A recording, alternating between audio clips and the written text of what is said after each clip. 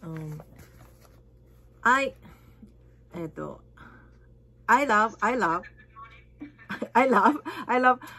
cooked with my rice cooker. I love with rice cooker. Second time.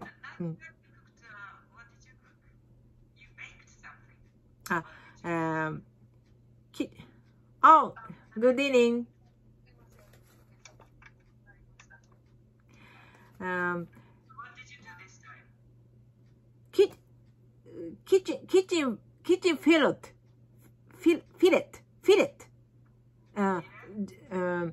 Japanese name is sasami. Chicken fillet. Chicken fillet. を、フ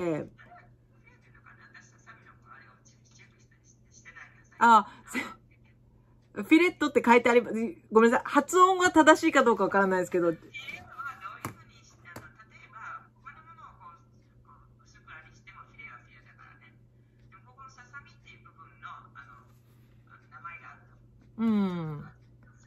なので、こう、Japanese name sasami を、I want to cook it moist finish. I want. Moist finish. しっとり仕上げたい。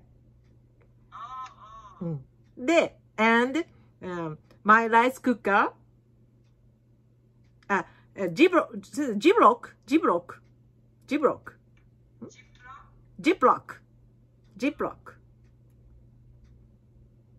So you want to avoid the chicken to finish as you don't want that to be dry.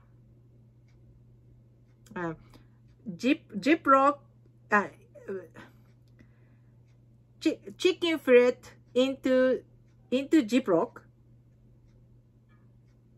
with ginger. With ginger. で、それをinput water into Ziploc で、ライスクッカーのなんてライスクッカーを保温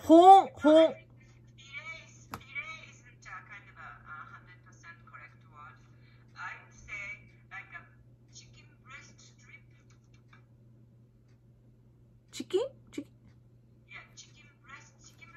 胸の肉なんですね。ブレス。だからチキンブレストストリップって言ってもいいです。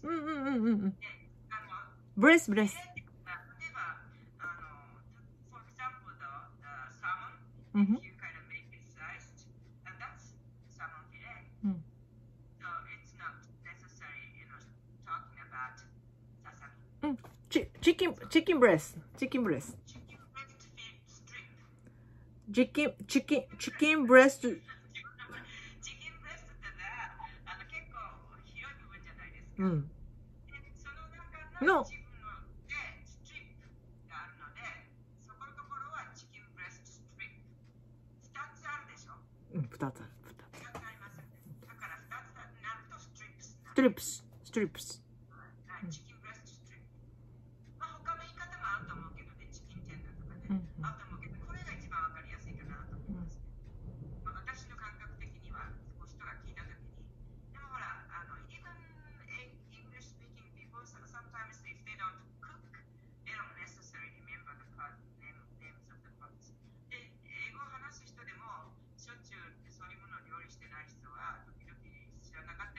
そういう観点から言うと、チキンブレストストリップというのは想像しやすいですね。そういうプッターでなるか。Yes。で、先生、炊くんじゃなくて、保温。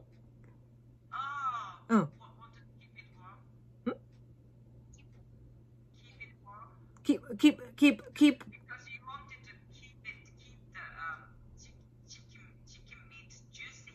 Yes. で、one hour. ワン。ジューシーということはドライじゃないってこと。あ、ジューシー。ベリーじゃないけど、ソフトとかね、ソフトとかテンダーとか。あ、そうですね。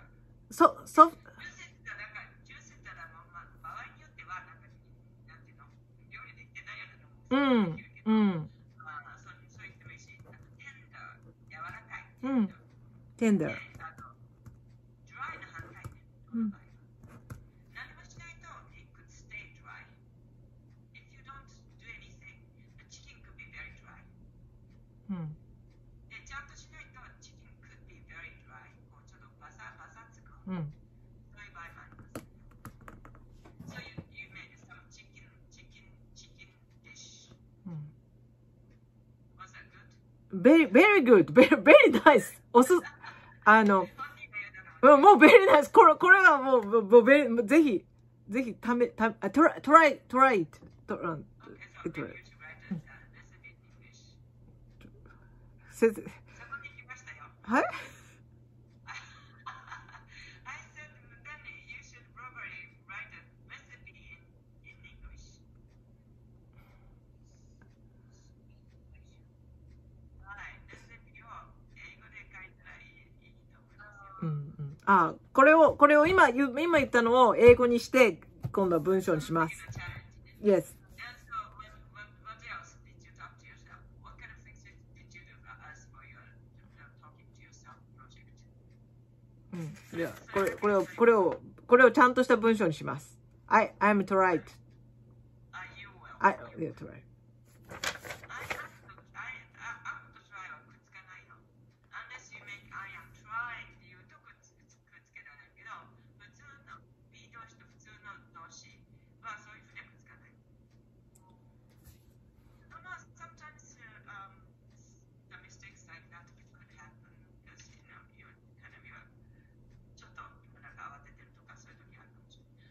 Okay, so we just started with Kana's 独り言 and then I see Kana's writing. Just a second, I'm going to go back to the message screen.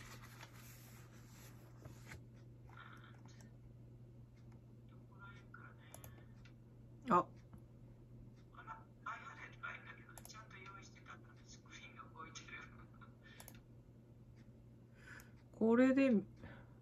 これで見ようとすると、やっぱりこれで見ないといけない。